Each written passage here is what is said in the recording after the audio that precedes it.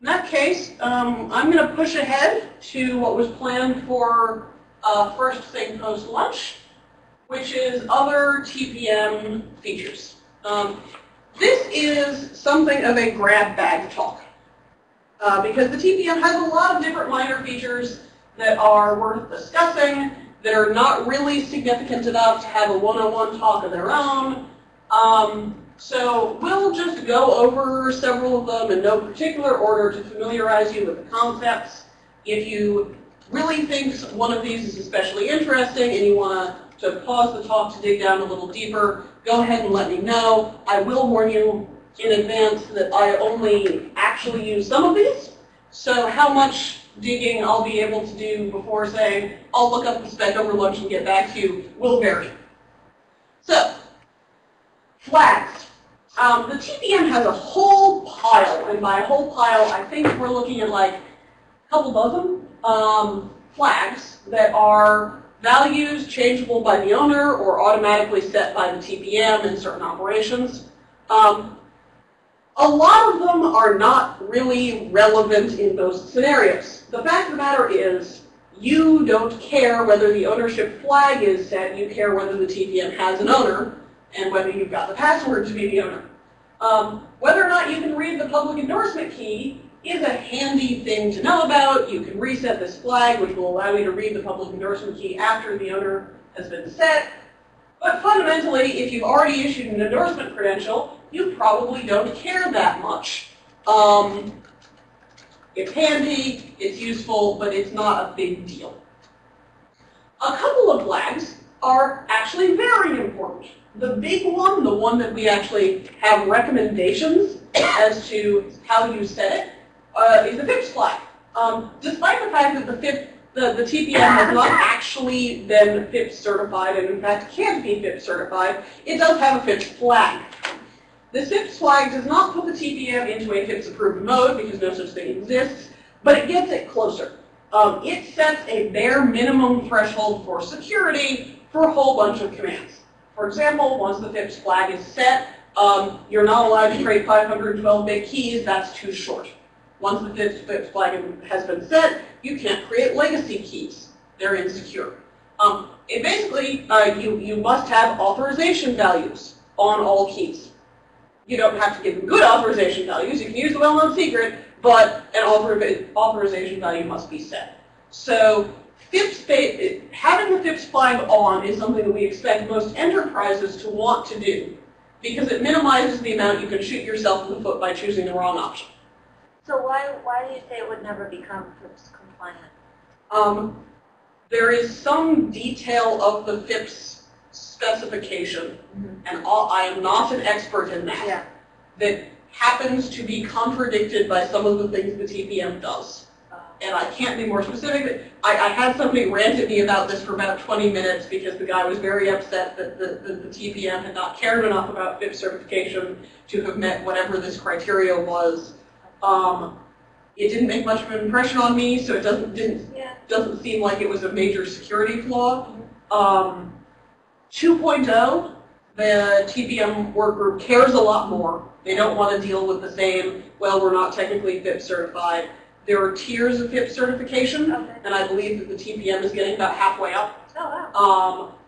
If you actually want the details, I can look them up, but I really don't know offhand. I just was kind of curious if for them to call out, or does it actually say in the spec it refers to FIPS? The name of the flag is FIPS. So it's interesting because it makes you go, oh, FIPS. I was really surprised when the guy from NIST told me the TPMs were not FIPS certified, because I'm like, what do you mean? It's got a FIPS flag. Of course it is. Right. It's not. Okay. It is not for reasons that sound like they are a bit of a technicality. They took a different approach to certain things. But how much of a technicality it is probably depends on how much you care about whatever the difference was, and I don't know what the difference was. Okay. Thank you. There's also an NV locked flag that enables or disables all authorization checks on NVRAM, including whether or not you're the owner and whether or not the PCR values are actually checked. That's a pretty big deal. If you're using NVRAM for secure operations, you really care about whether this flag is set. The intent of this flag is to allow the TPM manufacturer, who is creating the TPM, who wants to put, in theory, certificates into the TPM, to do so without being the owner. In theory, this flag does get set when you take ownership, or in theory it should get set when the manufacturer is finished. That said, it's worth looking into, because if this gets turned off, some of your assumptions about whether it's safe to use NVRAM really do go away. There are also a whole bunch of flags that are very useful if and only if you're in a specific corner case. For example, there is a flag, which I'm not even going to try to pronounce, that indicates whether or not the endorsement key was created by the manufacturer versus a TPM command.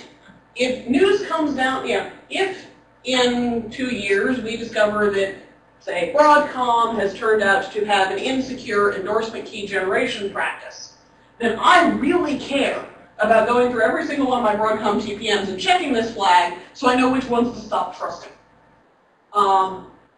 Similarly, things like disable owner clear, there's technically two ways to clear the TPM, and we'll get to that later in this talk.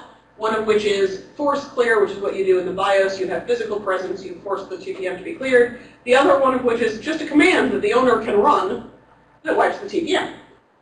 Whether or not you want that feature enabled depends a lot on what you want the default behavior of the TPM to be. If I'm an enterprise and I've given all of my users the owner password, I may well want to disable owner clear just to reduce the possibility that either a user will do something stupid or that malware that gets a hold of the owner password will do a DOS attack on me remotely by running owner clear.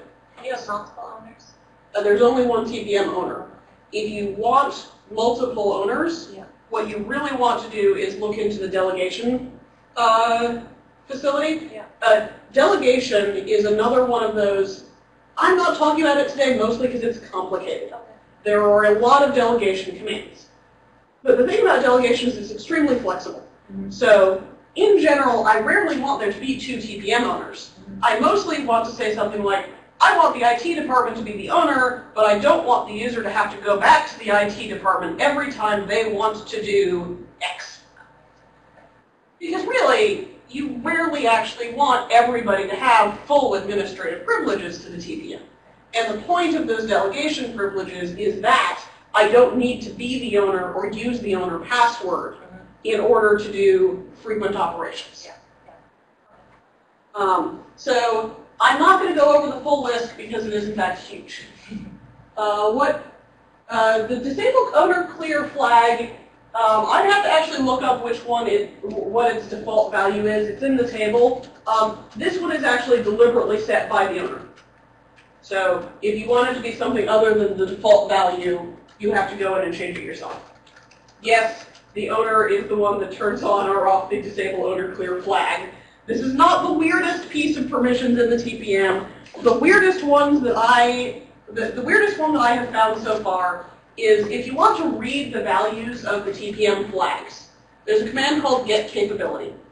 You need to be the owner to run get capability. One of the flags that you can only read via get capability is the flag that determines whether or not the TPM has an owner. So unless you're a TPM owner, you can't read the flag to determine whether an owner exists. Oh my god. I found that one particularly funny.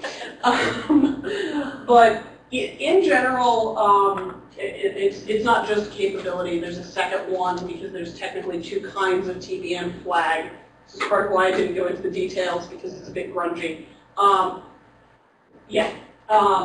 If you actually care about those details, I have a little bit of prototype code that I could show somebody if they're curious about pulling values out of the TPM. I haven't yet managed to get all of it working yet, but there you go.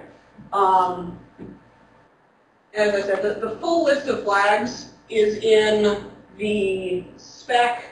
The TPM spec is broken into 3 parts.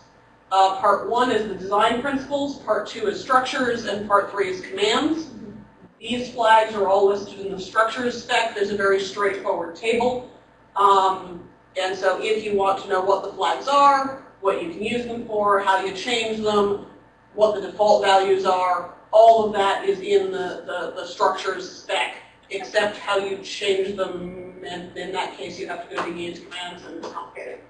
I mentioned this even though I have mostly not been saying go look at the spec, because unlike everything else that you have to go look at the spec, this was actually one table.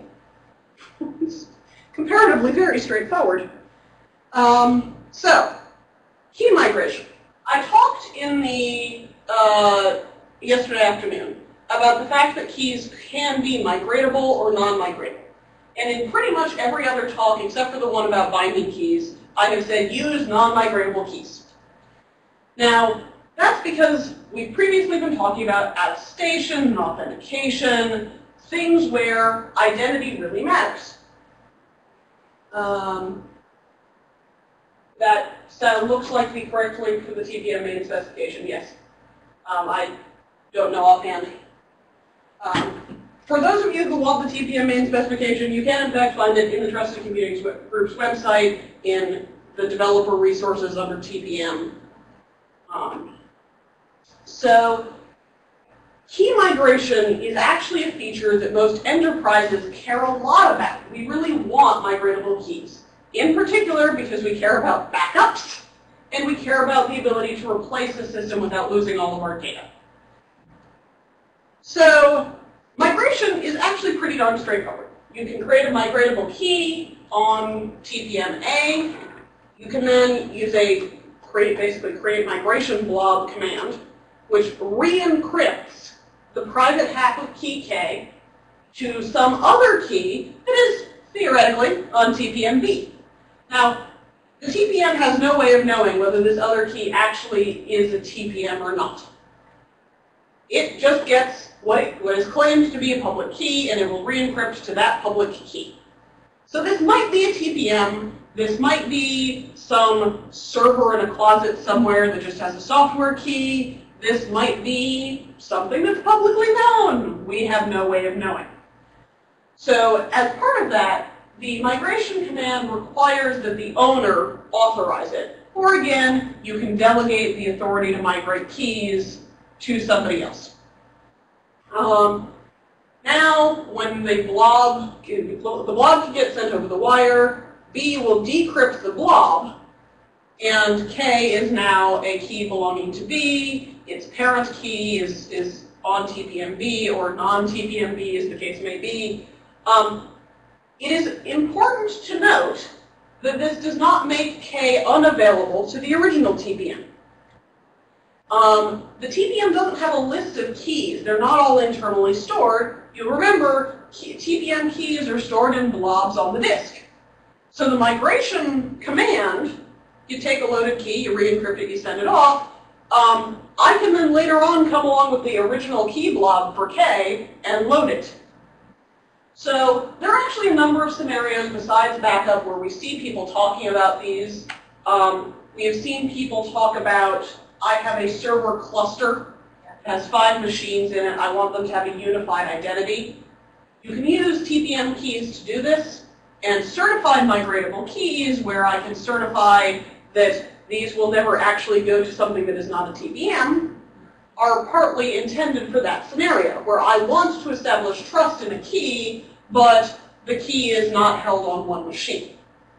That's what certified migratable keys are for. Similarly, if I, as an enterprise, want to be quite certain that once I've exported the backup migratable key, it's not getting exported anywhere else, I can potentially create a certified migratable key, certify that, and the migration authority, which is part of what that certification process approves of, is going to be some machine in my IT department. So we've got several tiers of trust involved in migration. If I'm just using migration to create a key on my TPM that I want you to have, I don't need to worry about any of that. I can just send it across. Or if I really do care, I can create a certified migratable key where I'm the migration authority and send it to you, because I'm not going to let you send it anywhere else. So there are options. They tend to get a little complicated, which is why they're not on the slide.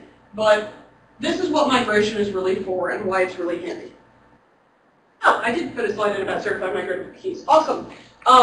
So migratable keys don't migrate directly from TPM to TPM. They migrate to a migration authority, which will then verify and migrate them to a final destination. You basically got a trusted third party built into the system. The owner approves the migration authorities.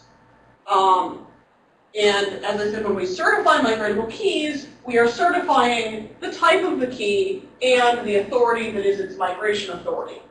So this is more complicated. You have to give it way more options when you create one of these. Migrating them is a multi-step process because you're migrating them via multiple machines. But you do get a lot more assurance out of Ariel, the training. can you remind us how exactly you designate or indicate the authority which you're migrating it to? Is it like host names? What is it? Okay. Public key.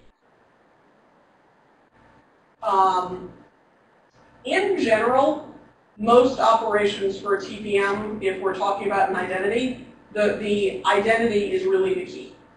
In part because that's the one that we have assurance for. The TPM knows it's migrating to that migration authority because it is encrypting the key to that public key. TPM's host names mean nothing to a TPM.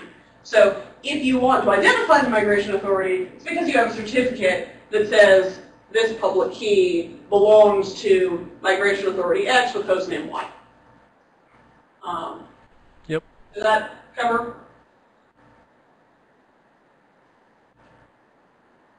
So, monotonic counters are these really awesome kind of side case features where it's exactly what it sounds like.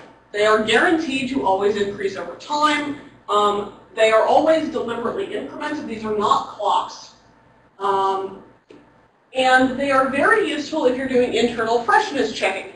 You cannot sign a counter value for remote parties, but you can use it locally to make sure that you're not loading old saved data by including a value in your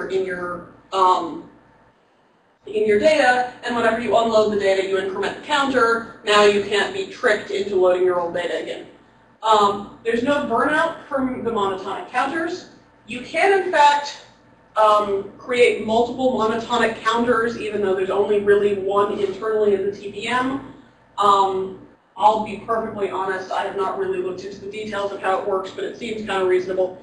The idea here is that if I have 3 different applications all using a monotonic counter, I don't have to worry about the fact that your application updated your monotonic counter because I have my own. And there's a limited number that the TPM has. This is one of those things you can read out of the TPM flags. That one's not really a flag, it's just a piece of data, but you can read it anyway.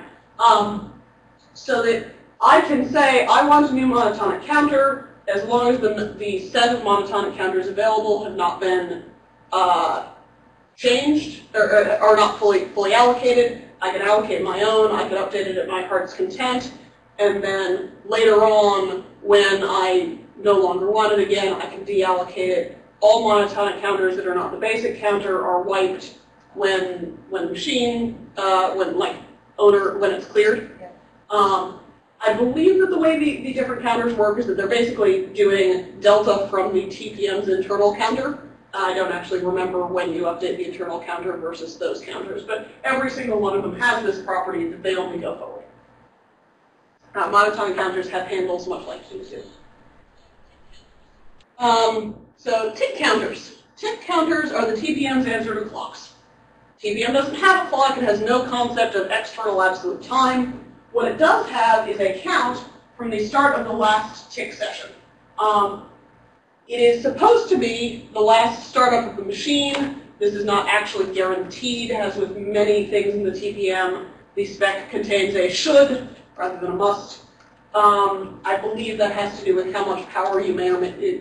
So the TPM has less guaranteed behavior if you are rebooting, doing a soft reboot rather than a hard reboot, because a lot of things use power detection. I believe the reason this is a should is if the power was not completely lost, you're not guaranteed to reset it, but I'm not positive. This gives you a counter that is combined with a nonce. The nonce identifies the tick session. Whenever a new tick session is created, a fresh nonce is generated and stored inside the TPM, which gives you the chance to do, and then you have a counter that increments once every time period. And I believe it's a pretty small time period. Zeno can probably actually tell more here, because I think you're actually using them. I never have. This counter increments with some frequency and some reliability. And the TPM will sign a concatenation of the current value of that counter with the current value of the nonce. Again, use an identity key. This means that if I have a tick stamp from some previous connection with the TPM and a tick stamp now, I can get a relative value of time that is actually signed by the TPM. It will break over a reboot. And in fact, once there's a reboot, I don't know how many reboots there are. But, because it's a nonce. This is not a session incrementer. But as long as the machine has not rebooted, I can actually tell approximate time. And it's actually way more accurate than we expected. Different frequencies on different TPMs. Yeah, the spec actually includes a recommended protocol for calibrating the tick counter of a given TPM with a clock. It's an informative session. It's a little bit complicated, but you can do it. This really is usable as long as what you care about is short-term time, not long-term time.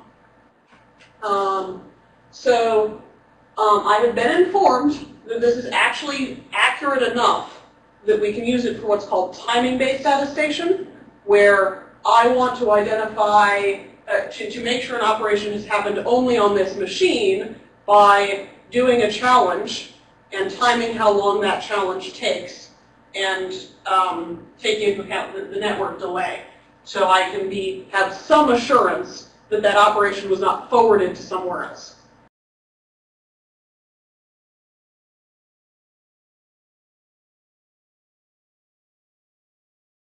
And this is actually a really handy trick if we're trying to do things like make sure that this smart card is authenticating at the same via this hardware machine, because I can do a tick stamp, do an attestation with a smart card, do a tick stamp, and associate all of that. It's hard, but you can do it. Oh, you're not using network delay with the tick counter? No. These things to, yeah, 2 tick stamp deltas is most of what I'm looking at. Cool, good to know.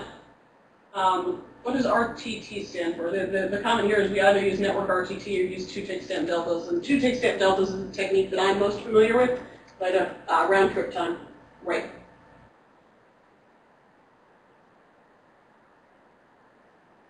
I've never actually done timing-based attestation myself. So I'm really talking theoretically here, and Zeno is pointing out that I don't know everything that I'm talking about here, and I appreciate that.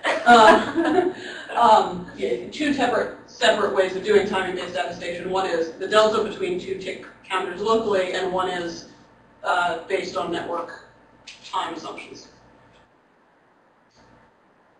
So, gosh, we are just zipping through things today. So the TPM can also act as a random number generator. I get asked a lot, how good is the TPM as a random number generator? And unfortunately, the answer is, we don't know. It's manufacturer dependent. The manufacturers do not publicize their random number generation techniques. The spec recommends that they use hardware-based entropy, not just a pseudo-random number generator, but they're not required to, so we don't have any idea. The bytes in the random number generator are retrievable via the getRandom command, and you can add entropy from external sources using a stirRandom command, which adds bits of entropy provided by the user to the TPM's random number generator. One of the things that we are adding to our research list now is testing what happens if you add non-random numbers via stirRandom and what that does. stirRandom does not replace the TPM's seed with whatever you provided. It does combine them, but that doesn't necessarily mean you can reduce the entropy value if you do so maliciously. And the last topic is clearing the TPM. So when I want to dispose of a machine, I've got a TPM, it's got a whole lot of secrets in it that I want to get rid of. What I want to do is clear it.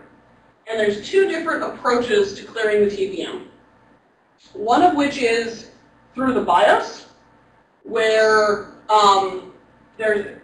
you have to enable a command called force clear, or the TPM owner clear command, which similarly must be separately enabled. So there's basically two flags saying which kind of clear are enabled. Neither of them has to actually be enabled. Not all BIOSes support force clear. If you go into the BIOS when you are turning on the TPM, you will often, but not always, see an option that says clear or erase or reset. If your BIOS doesn't have that option, it doesn't matter whether you've got force clear turned on, you're going to have a little trouble using it. In theory, the only requirement for force clear is that you have physical presence, but there's a bit of a difference between, in theory, I have physical presence and actually implementing it. There is a physical presence flag that gets turned on if you have booted the machine with physical presence enabled, which is what is checked when force clear is called. But actually implementing that in software is a little bit of a pain. What clear does is it erases all non-permanent data. The owner is erased. Key storage is erased. In FIPS mode, if the FIPS flag is turned on, it is not merely cleared, it is actually overwritten with zeros. The flags are reset to the default value. Any NVRAM that belonged to any that was not allocated by the manufacturer is deallocated. And in general, if there's something that seems to be non-permanent, it's gone. There are a few things that say the endorsement key is not cleared on a clear. Even if you have a revocable endorsement key, it is not cleared on a clear. You have to actually explicitly revoke it. And the monotonic counter, because after all, the whole point of the monotonic counter is it's guaranteed to never go backwards. The monotonic counter will never go backwards, even on a clear. It's not like it goes back to 0. It stays at whatever it was. So those are the only things that remain. When it comes to things like what a cleared TPM does, if it's activated but cleared, even if the TPM has no owner, when you reboot the machine, if the TPM is active, the PCRs will get filled in on boot. It's just part of the operation. So that does not really count as part of non-permanent data because it is so non-permanent that it's per boot anyway. But anything that is secret, anything that you actually may care about, is erased. And once you have cleared the data, cleared the TPM, there's no way to reconstruct any of that. So for most enterprises, you probably do want to turn on FIPS mode. Even if you're not using it normally, which you should be, you probably do want to do it before doing a clear. But this is going to be the safe way to hand off your TPM to somebody else. So, wow, we are running ahead here. The other thing that I'm going to talk about very briefly without a slide because I don't happen to have it convenient is Zeno had asked yesterday about dictionary attack protection.